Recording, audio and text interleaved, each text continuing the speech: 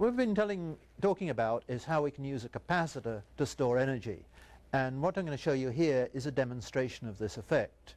We have a capacitor here. It's a fairly large one. It's 26 microfarads. But more importantly, it's a high voltage capacitor, so we can in fact charge it up to a potential of well over 4,000 volts, 4 kilovolts.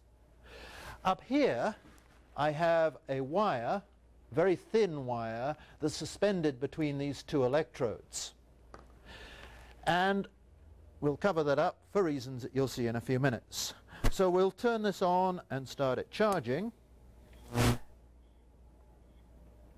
And you'll notice how the voltage across the capacitor in fact increases fairly slowly. And this is because it's a large capacitor and we're putting a large voltage across it. So it actually takes some time to store up the energy. So we're now up to 1 kilovolt, 1,000 volts.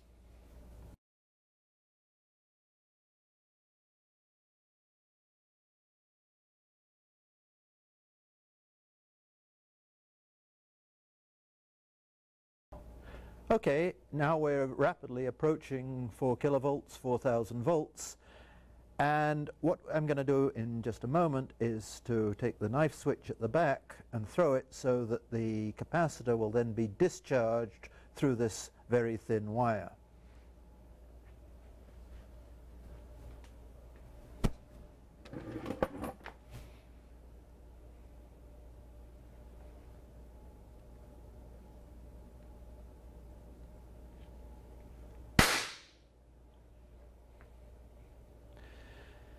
You'll notice there's quite a lot of energy packed in that. In fact, that wire lasts rather less than a millisecond, so we're dumping a great deal of the energy of that capacitor through the wire. Now, there's a very important thing to remember about this. That is acting rather like a fuse. So, in fact, we've still got quite a lot of energy stored in the capacitor. And one of the mistakes you can easily make with this experiment is to think that you've lost all of the energy out of the capacitor. You haven't.